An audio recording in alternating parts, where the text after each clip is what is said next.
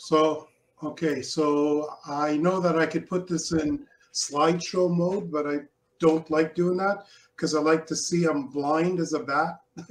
I need to see what I'm doing, so I like having the slides in front of me.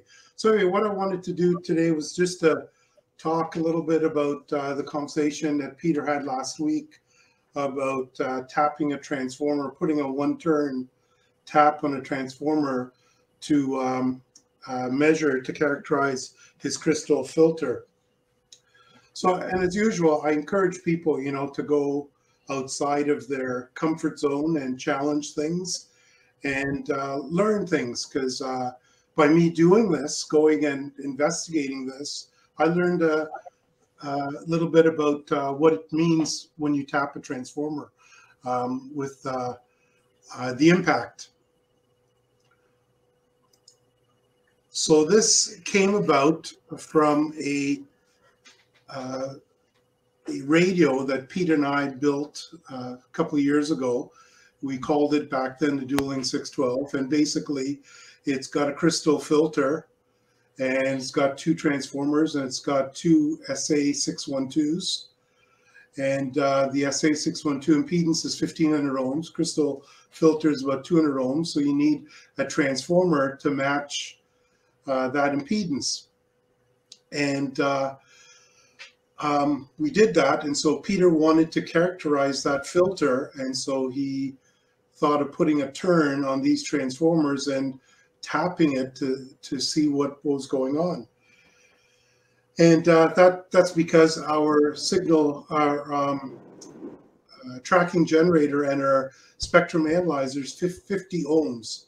It's not 1500 ohms or 200 ohms. So, ideally what we'd want to do is change this transformer to be a 200 ohm to a 50 ohm transformer, connect our tracking generator, and the same thing here, go from 200 ohms to 1500 ohms and put your SA on that side, and that way you could characterize that crystal filter.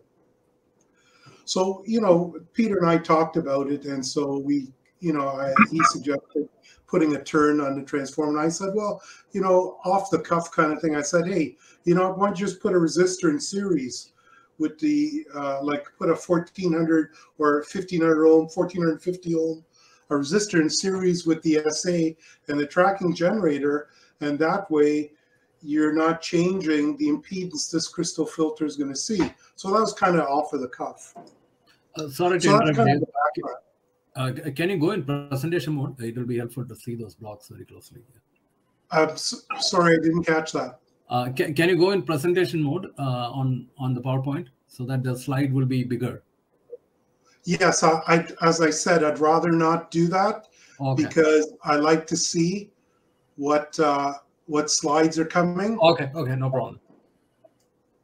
So I prefer not to do that. I can do that, but as I said, I'm a little bit blind and I need to see what's coming up. Okay, so what this is not to talk about how transformers work. It's not about deriving transformer equations. Just accept them. Here's the equations, and I'm not going to be talking about these equations. I'm not going to be doing a lot of math. This is more of a high level discussion of what's going to happen. More so I'm taking the view of an approach of physics, because my background is physics. And so when I look at the world, I see physics. So if you look at simple physics, there are some laws of thermodynamics. I'm not going to get into this a whole lot, but the first law of thermodynamics says, it's about conservation of energy. You can't create or destroy energy. So if you look at a transformer, whatever energy, whatever power you put into a transformer has to come out of it, assuming there are no losses. If you've got an ideal transformer and you have no losses, it's a perfect transformer, whatever power you put in has to equal the power coming out. And if it doesn't, then you could make a perpetual motion machine, or the world is flat, an alien shot JFK. This is a law of physics. It's immutable. It's a law, It's been proven. You can't deny that. So what does this mean? What does this mumbo jumbo mean about the laws of thermodynamics? Well, here's a simple transformer. If we put power in, we should see the power out if there are no losses. So here's a simple little circuit. I did an LT Spice, and I'm transforming a 200 ohm impedance crystal filter impedance to 1500 ohms, which is the SA612. And this transformation, this ratio of inductance here or impedance here is going to dictate what the impedance transformation of source and load is going to be. So I just happen to choose 200 to match this to 1500. It doesn't matter. I know Ken will be doing a talk later on about transformers, and he will talk to you about what the minimum, inductance needs to be for these transformers to work properly in a broadband situation. So stay tuned for that. But if you just use 200 microhenries and 1500 microhenries, or 200 millihenries and 1500 millihenries, it doesn't matter. It's the ratio of these two numbers to the ratio of those two numbers has to match. Here's another situation where it's the same ratio of impedances, and this ratio is the same as that ratio. So here's a plot of the power going into the transformer. So voltage times current, RMS. Well, this is actually showing the real waveform of it. But if you look at the RMS values, that'll give you the actual power in. So here we're looking at the power going in. Here's the power coming out. And if we look at the power going in, power coming out, it's the same. 7.5 milliwatts going in, 7.9 milliwatts going in, 7.9 milliwatts coming out. That's what the first law of thermodynamics is saying, that the power in must be equal to the power out. Okay, so what about impedance transformation? So here's a little trick in LT Spice you can do. Some of you may be aware of that. So you take your voltage source, and instead of feeding a voltage, you're going to use an AC voltage. So an RMS AC voltage, and you're going to use an AC sweep. You're not doing a transient sweep, you're using an AC sweep now. And if you plot the voltage divided by the current, so you plot voltage at VP divided by the current flowing in this section here, that's the current going through the voltage source, or the current going through the inductor L1. You divide the voltage by that, Ohm's law, that's the impedance. That'll be the impedance seen on this side of the transformer reflected by this side of the transformer. So we terminate the transformer here at 200 ohms, and what are we going to see here? What's the impedance we see here? So if you do this in LT Spice, you change the scale on the left-hand side here. You right-click on that, and you change the vertical axis scale, and you go from decibel to linear, and it'll show you the value in ohms. Now, I just happen to choose two frequencies, 3.7 megahertz, 28.7 megahertz. You'll see it's 1.5K, 1500 ohms, which is exactly what we would expect. So this side of the transformer is seeing 1500 ohms, which is the reflection of this 200 ohm load that is going through the transformation, impedance transformation from this transformer. Makes sense.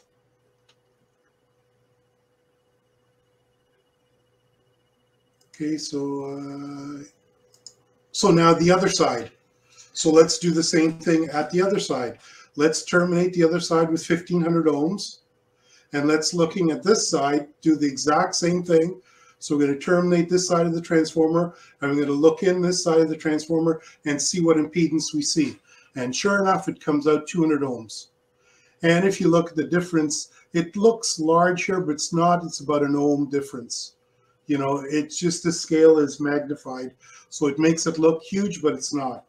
So the difference between 3.7 megahertz and 28.7 megahertz is 1 ohm difference. Same thing with the prior plot, it's 1 ohm difference.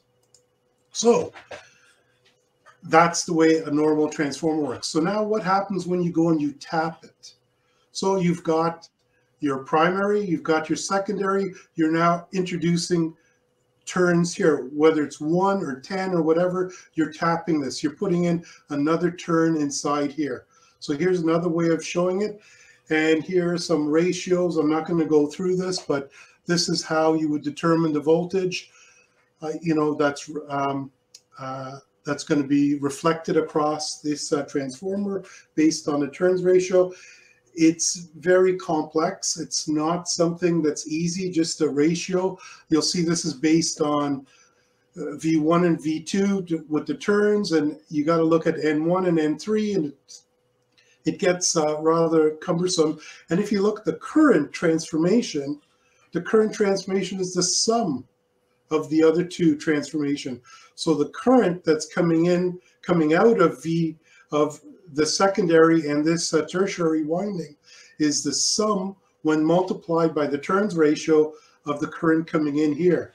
So this gets quite complex. So let's take a look at how this plays out. So I'm going to show a one turn tap later on, but just for the sake of argument, let's do a 50 ohm tap here.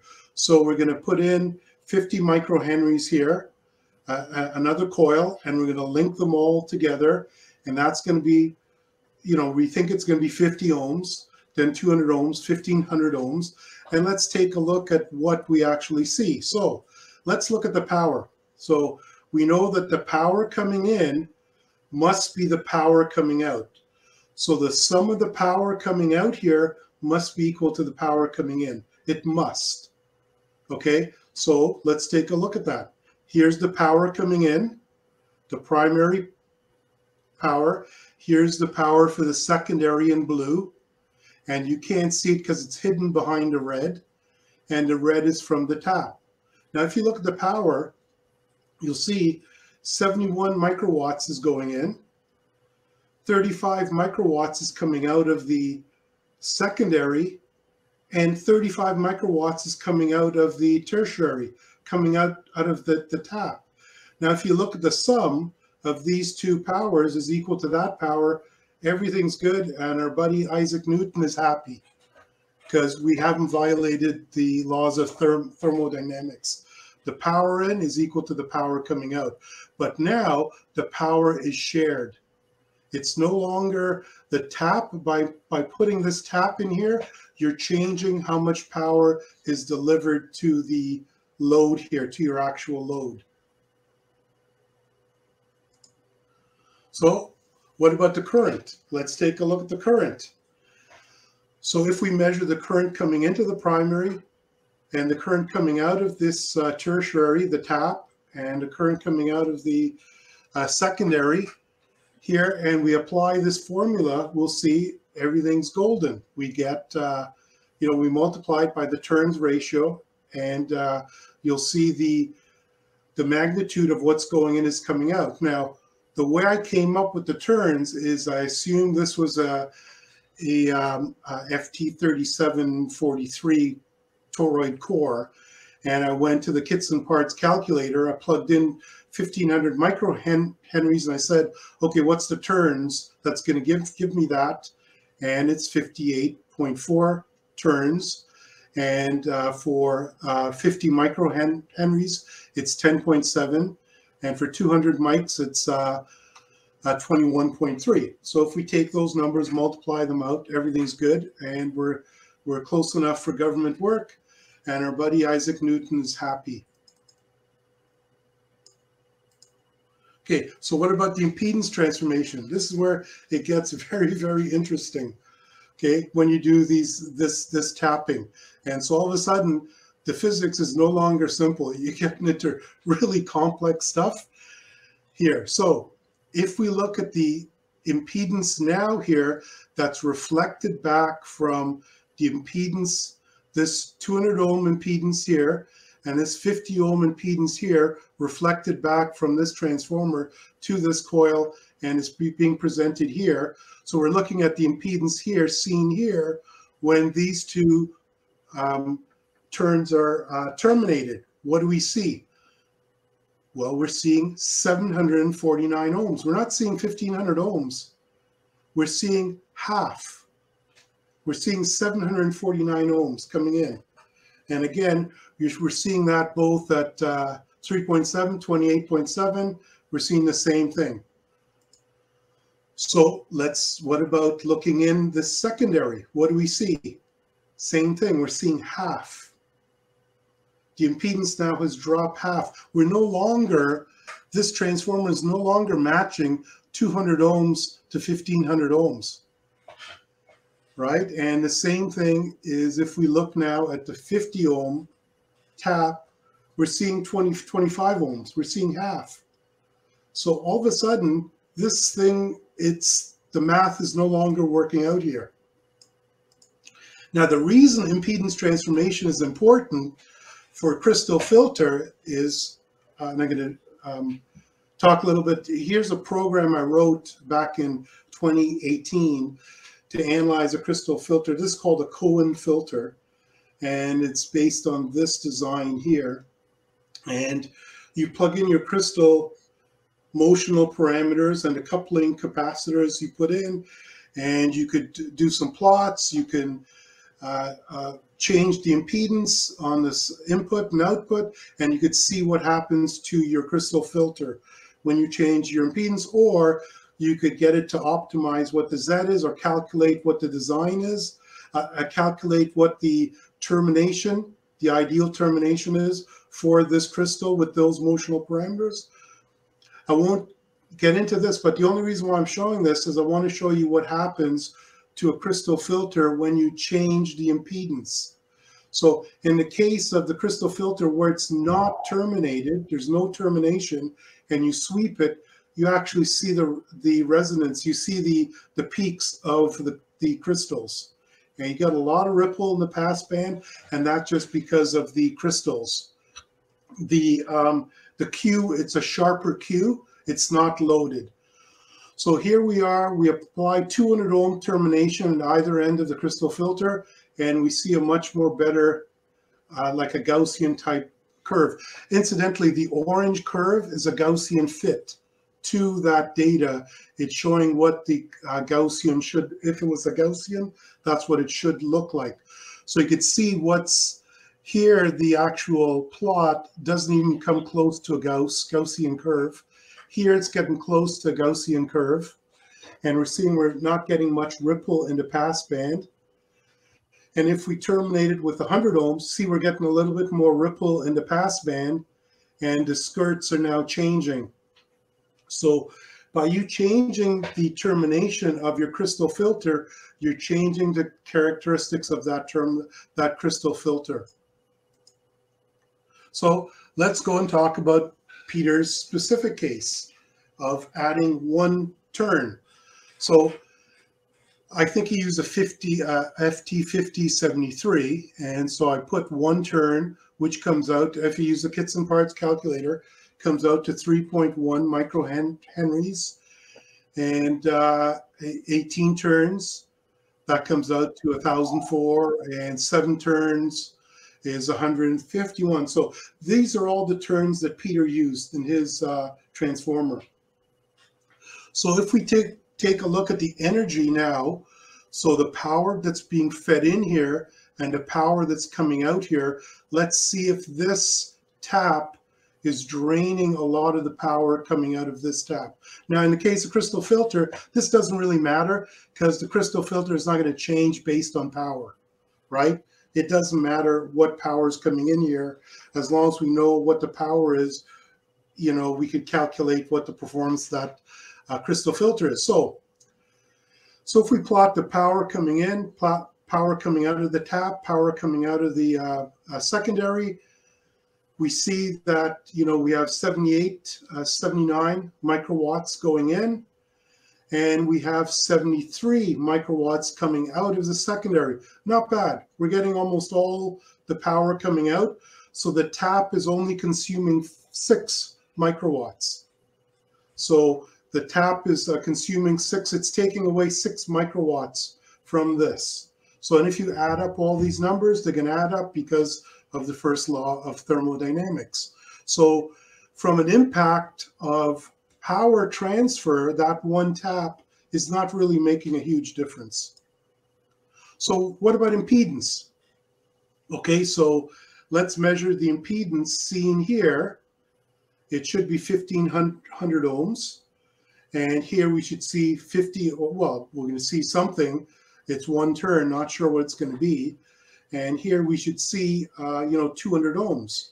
So if we measure the impedance looking in here, we see 1200 ohms, 1.22 k ohms, which is pretty close to 1500 ohms. So we're not too far off, right? Now I repeated the same thing, the same measurement by using this voltage source on each of these sides. I've omitted showing individual slides for it. But if you look at this is the secondary.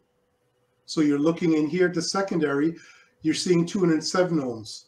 So it's off a little bit. You're off by 7 ohms, not too bad.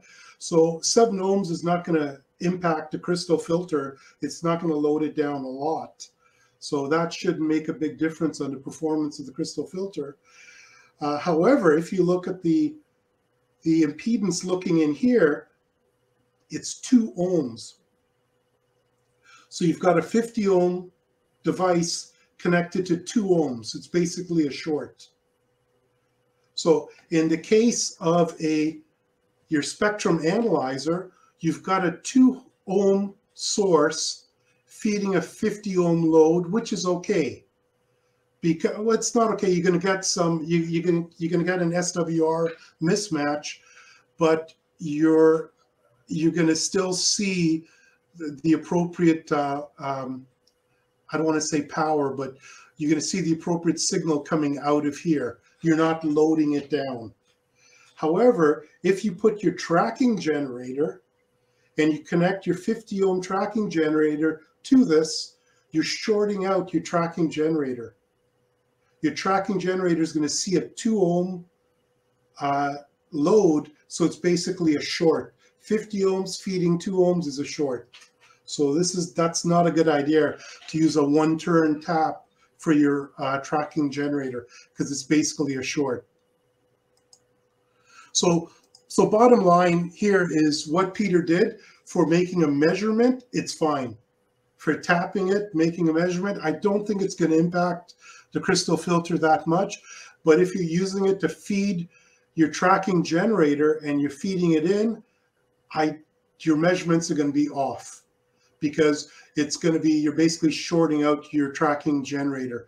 Now, if you're looking at relative measurements, I don't think it's going to make a difference because, relative measurements are okay. You're comparing like one measurement to another. It's going to be the same, but making an absolute measurement, I don't think you could do that. So, we all would agree the best approach is to put a 50 ohm to 1500 ohm transformer or a 50 ohm to 200 ohm transformer and then connect your spectrum analyzer or your tracking generator to the 50 ohm side of that transformer. This is the ideal case. So off the cuff, I said, why don't you just add a resistor in series? So here's your tracking generator. It's 50 ohms. So if you add 1450 ohms to that tracking generator, so you've got 50 ohms in series with 1450 ohms. So that's 1500 ohms. So what your primary is going to see here is 1500 ohms. Now I'm assuming that this is purely resistive. There's no complex. There's no, complex impedance is purely real. So the tracking generator is going to be real 50 ohms. And, we could put in a real 50 ohm, 1450 ohm resistor here.